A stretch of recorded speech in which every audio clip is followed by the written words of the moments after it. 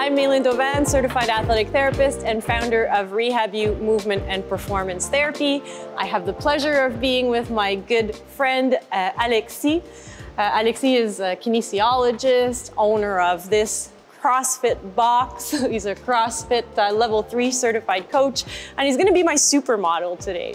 We're gonna talk about butt wink, the famous butt wink, because we get that question all the time. So butt wink, is it bad? So let's first respond to that question. Is it bad? The question begs the answer that every question in the fitness industry gets.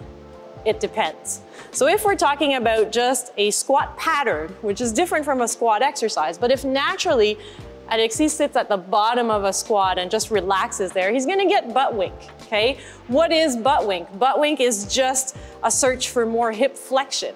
So when he gets to the end of his actual hip flexion range, how does he get more hip flexion to be able to relax there? His pelvis has to posterior tilt, right? Because his femur has run into his pelvis, and the pelvis posterior tilts so he can get more hip flexion, right? And you'll notice that this tends to flatten out the low back. And if I ask Alexis to kind of extend his low back or connect with his lumbar extensors to bring his pelvis a little bit more anterior tilt, you'll see that that limits his range, right? So you can come up out of there. We don't get you working isometrically for like 5 minutes. So is butt wink bad? Well, if you're talking about just a squat pattern, and again, that's very different from a squat exercise, butt wink is normal. It's a normal physiological movement so that you can get more flexion range.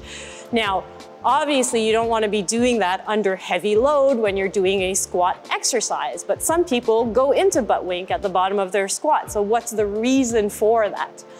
Hey guys, thanks for watching our videos, and don't forget to subscribe to our YouTube channel. If you Google butt wink, you will get the answer that it's tight hamstrings, right? And granted, if you're really super tight in your hamstrings, that might limit you in a squat position. But typically, let's say that Alexis had tightness over here in his hamstrings, which isn't super bad, right? Like, let's say he had a little bit of tightness over here. What do you think will happen if I flex his knee? What happens if I flex your knee? You get more flexion. So if I flex his knee, he's gonna get more flexion. Does this look a little bit like a squat? So really, even if he had a little bit of tightness in his hamstring, it potentially wouldn't really replicate in his squat movement or limit his squat, okay? Unless you notice that you get him into this position, he's already posterior tilted, and then you get more flexion, but he's already posterior tilted. So it's not like, let's not jump to the absolute response that it's tight hamstrings that cause butt wink, okay? If anything, it would probably be more tight glutes. For example, a glute tightness test, a glute length test would be to say, let me get him here in a straight leg raise position, and if I flexed his knee and wasn't able to get more range, that would mean that his glutes are tight. Okay, so it could be glute tightness that limits your hip flexion. It could also be hip capsule tightness, okay? Now, regardless what kind of squat you're gonna be doing, whether you're doing a low bar back squat, a high bar back squat, or a front squat, or any variation such as a zerker squat, goblet squat, etc., you're gonna need, at the very least, 110 degrees of hip flexion. So if Alexis doesn't even have 110 degrees of hip flexion, and he's got tightness, and we can feel that it's his joint capsule, that would certainly limit his squat, okay? So it could be a little bit of hamstrings, it likely could be glutes, it could be hip capsule, it could also be his hip structure, which I think I go through in another capsule on the blog with the hip scour test. And the other thing that it could be is also pelvic control. So control of the pelvis in that bottom position, which sometimes you'll see in hypermobile people. So sometimes women tend to be very hypermobile. If they're postpartum, they lose that kind of awareness of control of the pelvis at the bottom of the squat. So those are the types of things you're going to have to work on. So we're gonna go through a few exercises that you could use to address butt wink with a client if it's a problem, okay? So come on out of there, and we're gonna go over here. So if you had found that there was a restriction in the hip, a restriction in hip flexion, you could use an inferior glide with a band to mobilize the hip and increase flexion. So how would you do that? Alexis is going to set up with the band right at the crease of his hip. Perfect. So that the band, as when he flexes the knee, is pulling that hip inferiorly, and then he can pull that to his end range, and then he can oscillate there, and he's creating that lever, and the band is pulling him, and it's gliding that head of the femur inferiorly, okay, to increase hip flexion. Okay, so there's something that could increase hip flexion if you found that the person had a flexion restriction, so limited hip flexion. Of course, if you did find soft tissue limitations in the glutes and or hamstrings, you could also work on those in your mobilization sequence. All right? Now, we're gonna get you turn over on all fours.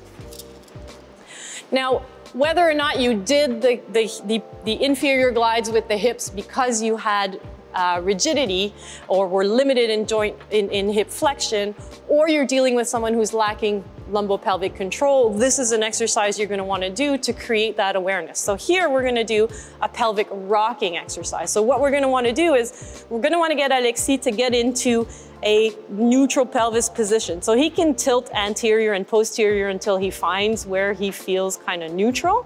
And of course, in a squat, you want to have a bit of an arch in your lumbar spine and maintain that arch. So now we're going to get him to replicate a squat pattern by rocking the hips back, and we want him to maintain that arch.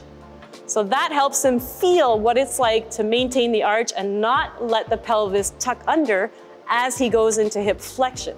So it's really an awareness exercise. Where's my neutral? And then how do I maintain that awareness of my lumbar extensors that I can create just enough anterior tilt that my pelvis doesn't roll under as I go into hip flexion. So I'm dissociating that movement. Okay?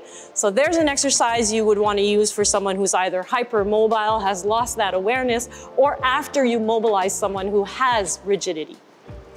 Then you want to integrate that into a loaded pattern, right?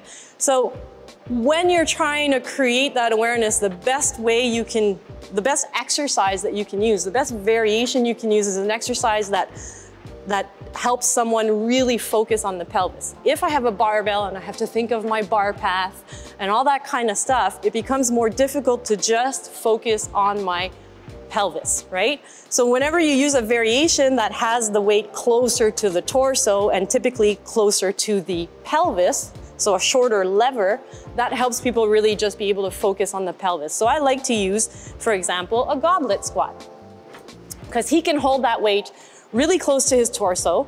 So it just becomes like his torso weighs more, and then he can really focus on just his hips. So he's gonna squat down, and we want him to focus on not having that butt wink. Good, and back up.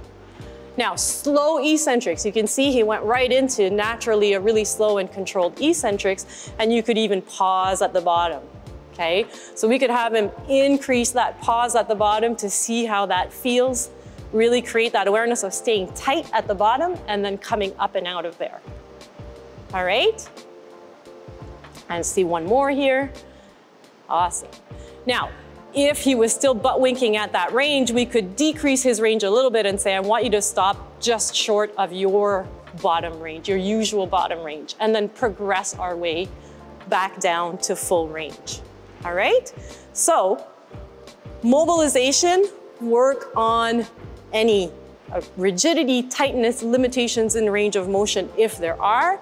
You're always going to want to have an activation where you're working on that dissociation and having that awareness of not letting the pelvis tuck under as the hips move into flexion, and what that feels like as far as how much I connect with the lumbar extensors, and then load that in a way that the person can really focus on the movement. So not having to think of bar path like with a back squat or a front squat, just really a weight close to the body. So a goblet squat, if you don't have a kettlebell, it could just be a dumbbell, that kind of stuff. Closer the weight is to the torso, shorter the lever arm is, the easier it is to really just focus on what's going on at my hips and my pelvis. So there you have it. What's butt wink? Is it bad? How do I address it?